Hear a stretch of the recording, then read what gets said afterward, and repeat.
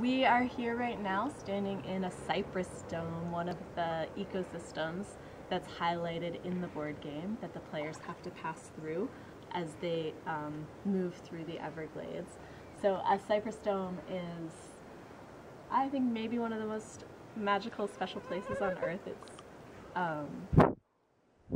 glittering waters reflect the light and has lush plants all over.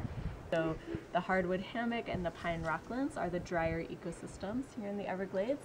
And then you have the cypress domes that are a little bit lower level, and so they fill up with water during the wet season, but they'll drain pretty dry during the dry season. And then you have the sawgrass prairie and the mangrove forests.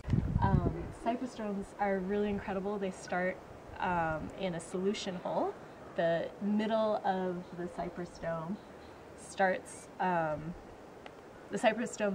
from a cypress seed falling into a solution hole, and cypress trees starting to grow. A solution hole is a pool in the limestone where there's deeper water, and the cypress seeds are able to sprout there. They grow up, they drop seeds around them, more trees grow out from around the initial trees, but as they grow out, because they started in deeper water where the solution hole is,